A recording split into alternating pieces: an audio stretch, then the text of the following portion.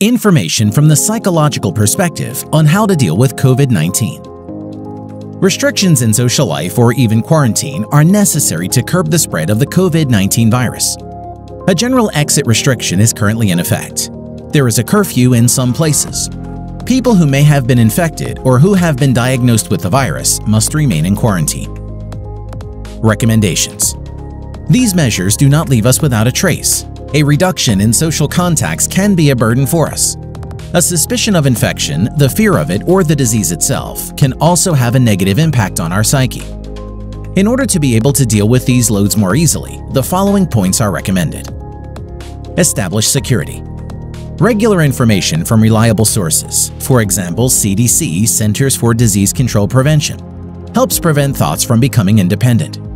This creates security in a situation where fears and worries are perfectly normal and understandable. Accepting feelings. Rapidly changing emotions are normal in crisis situations. From helplessness, fear, to anger, anxiety, or feelings of senselessness and emptiness, many emotions can appear and change quickly. In such emotional times, you should refrain from making serious decisions. Setting goals. This gives you a feeling of control. The goals must be realistic and appropriate to the circumstances. This can be writing in a diary, learning new skills, tidying up, doing work that has otherwise always been left behind. Talk about it. Sharing the worries with friends, relatives, colleagues, and comrades helps in crisis situations.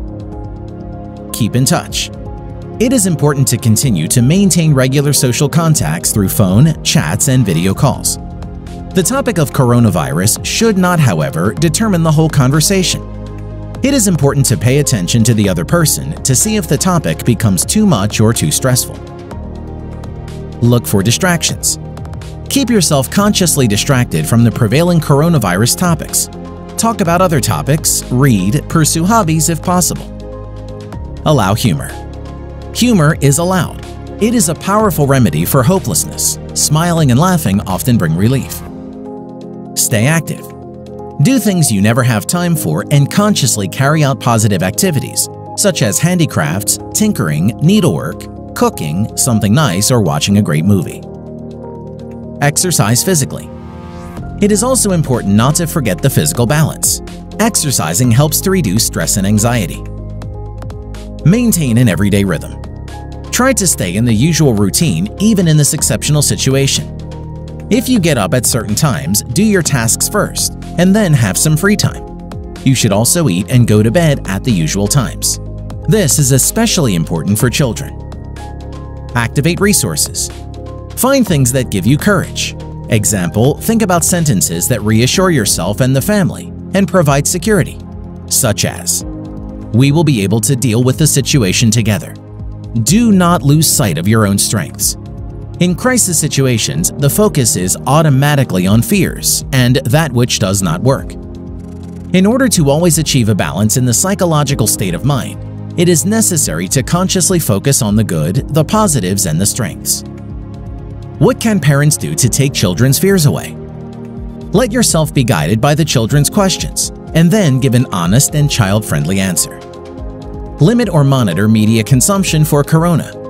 Don't keep away, but use it in a measured manner. Explain it. Be open to questions from the children and stay with it. Provide security through structured, predictable everyday life.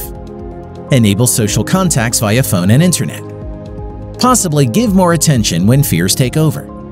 Stay calm yourself. Fear is contagious. Allow play and distraction. Play together and be creative.